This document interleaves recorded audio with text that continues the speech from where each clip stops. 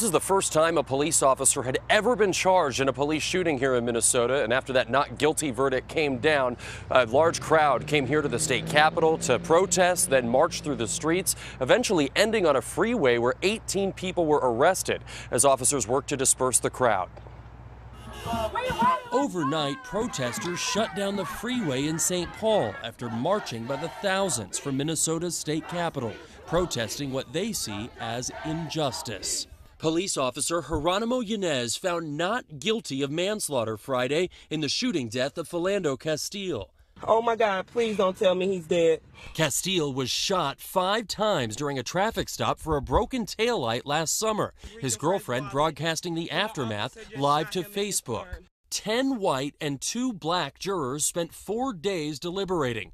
New this morning, we're hearing from one of those jurors on the decision to acquit the officer. We feel so much pain for the family, especially when the verdict was said out loud.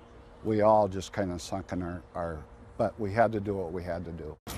The juror said the law favored Officer Yanez, who took the stand in his own defense, saying, "I was scared to death and I thought I would die."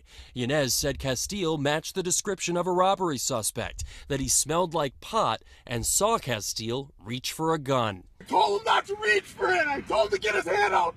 You told him to get his ID, sir, and his driver's license. Prosecutors argued Castile had a permit, warned the officer he had a firearm, and that the officer overreacted. Castile's family is outraged by the verdict. My son loved this city, and this city killed my son, and the murderer gets away. The officer's attorney says he is still very shook up, but extremely happy it's over. Even though Officer Yanez has been found not guilty, he is being let go from his job as a police officer. The city of St. Anthony saying that they will enter into a voluntary separation agreement with the officer, help him transition into a new career. But they say the public would be best served if he's no longer an officer with that city. Craig? Blake McCoy for us this morning there in St. Paul. Blake, thanks.